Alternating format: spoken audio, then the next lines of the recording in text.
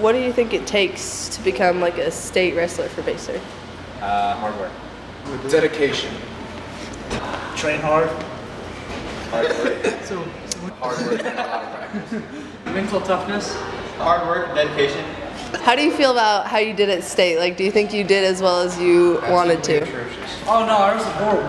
Yeah, I did pretty awful. bad. We all did all. Yeah. Some of the boys are really disappointing, but I feel like all in all they did really good. Yeah, everybody did their best, but they could have done better than ours. State was good. It didn't end up like we had hoped, but you know, it was still good. Corbin took second, which was great. Johnny took fourth, which was good. Alex was 1 point away from medaling, and TJ, he got hurt, or I think he probably would have medaled, and Joe won a match. So it's pretty good. It's pretty nerve-wracking if you haven't been to a big tournament. Hype and like different atmosphere. Oh, it's a great environment. A lot of pressure. Really? There's just a lot of people.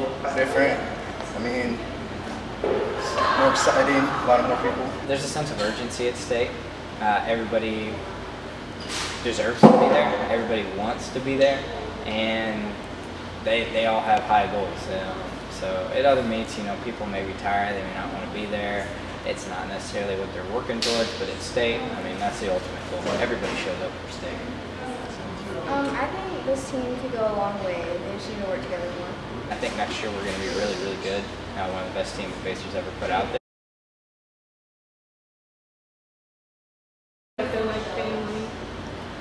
I'm gonna work harder and cut more weight. I'm not gonna graduate and go to state next year. Look past the loss and not dwell on it, because that's not, like, that loss doesn't define who you are as a wrestler. Always proud of them.